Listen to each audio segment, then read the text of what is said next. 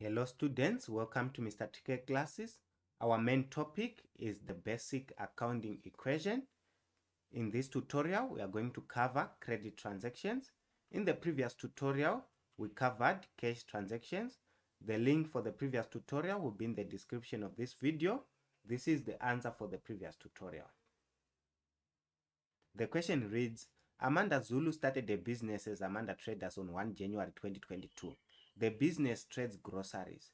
The following is a list of transactions entered into by the business during the month of January 2022. The business uses perpetual inventory system. Credit transactions.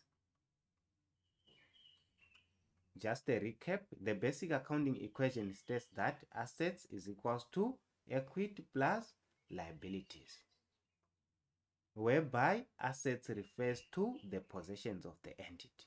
So the possessions of the entity should equal the financing of the business, because a business can be financed through equity or liabilities. This side of the accounting equation has a debit balance, and this side of the accounting equation has a credit balance, which means that if we are given an asset account, it increases on the debit side and it decreases on the credit side. If we are given a liability account, it increases on the credit side and decreases on the debit side. This is an asset account which increases on the debit side and decreases on the credit side.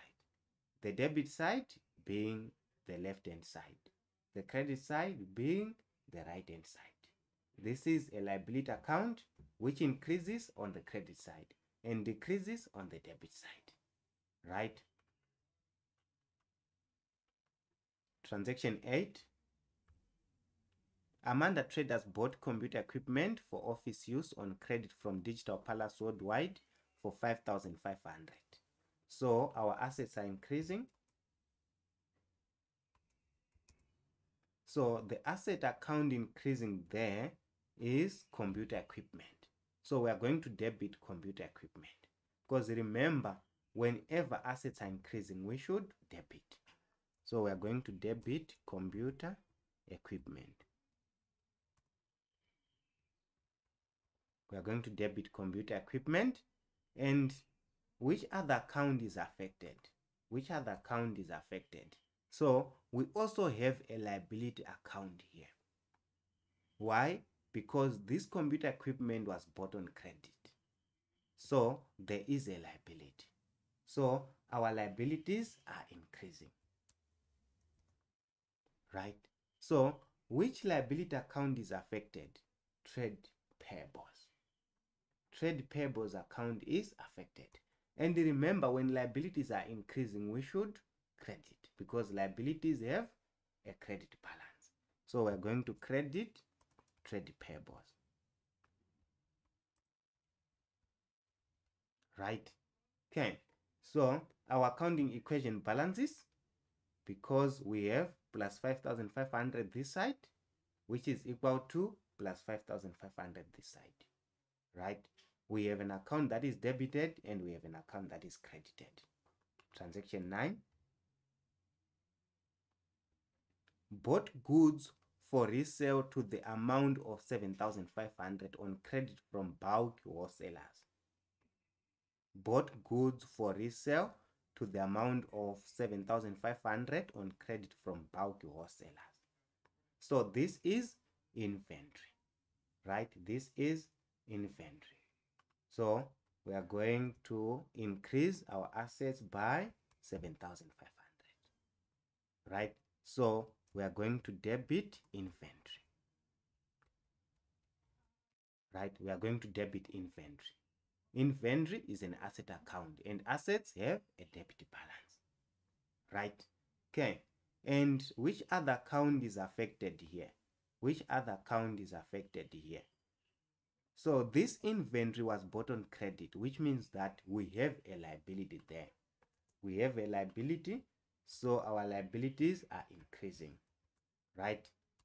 And our liabilities are increasing, so we are going to credit trade payables.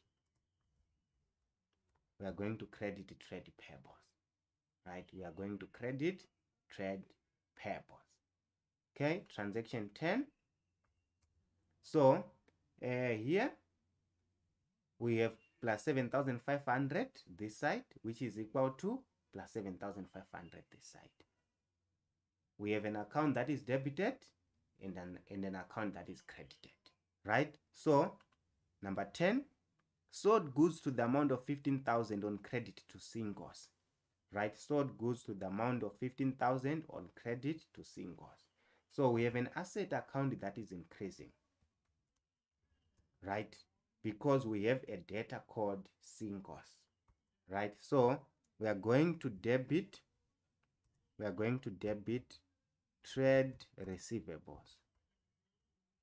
We are going to debit trade receivables because we have a data code singles, right? Our assets are increasing, so we should debit, right? Then which other account is affected there? Which other account is affected there, right? We have an income account called sales, so we are going to credit sales. We are going to credit sales. Why? Because sales fall under income, and income increases equity. So since income increases equity, it is going to have a credit balance. That's why we are crediting sales, and we are not going to have a liability here, right?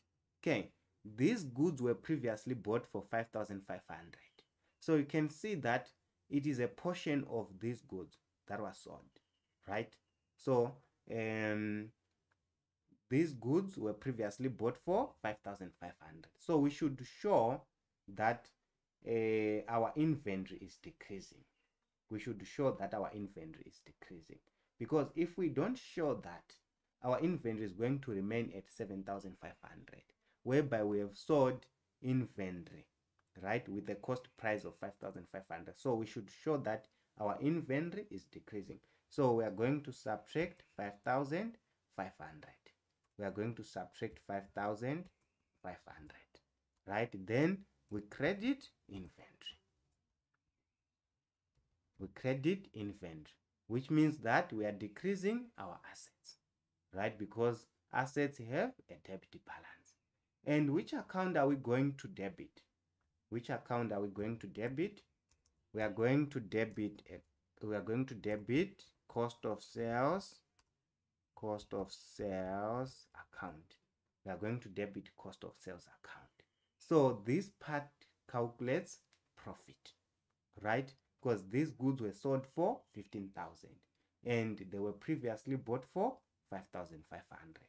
So 15,000 subtract 5,500 is equals to profit. So this part calculates profit. All right, so we are done with our credit transactions. In our next tutorial, we are going to cover general transactions and a few cash transactions. We are going to cover general transactions and a few cash transactions. Thank you.